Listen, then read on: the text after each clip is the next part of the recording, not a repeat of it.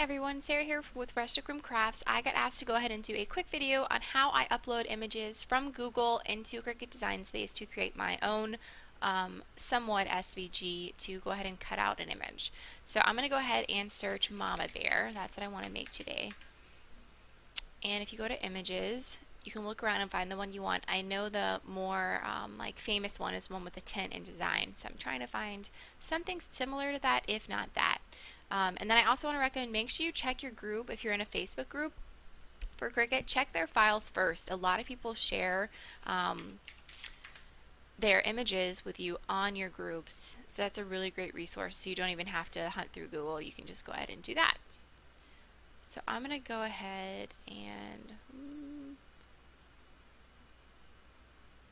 I personally I think I just want to do the bear. I think I'm going to do this one.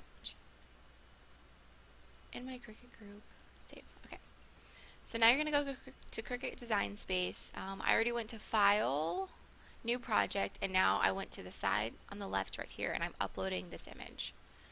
So if I go to my file where I saved it, and click Mama Bear,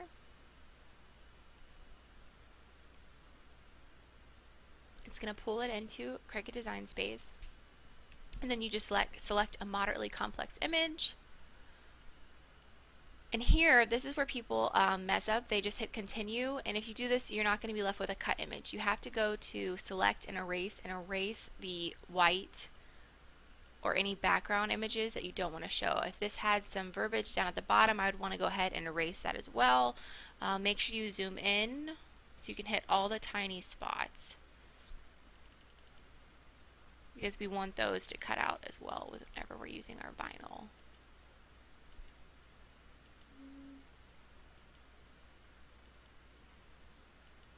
I don't know if I'm hitting all of these.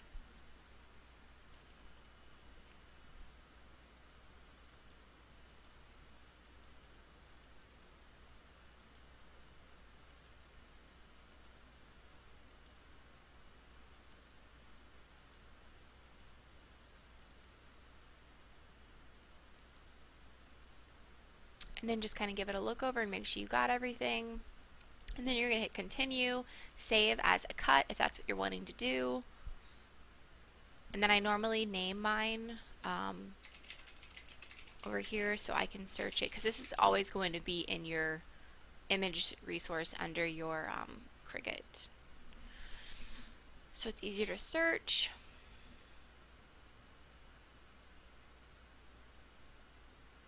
And then here's where you'll find all of them, or anytime you go to insert an image at the top, you can just search the tag you used and it will pop it up now along with all of the images Cricut has to offer.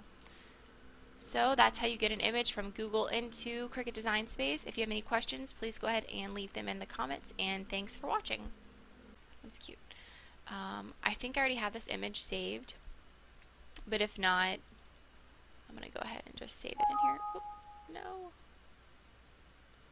Try again. Save image.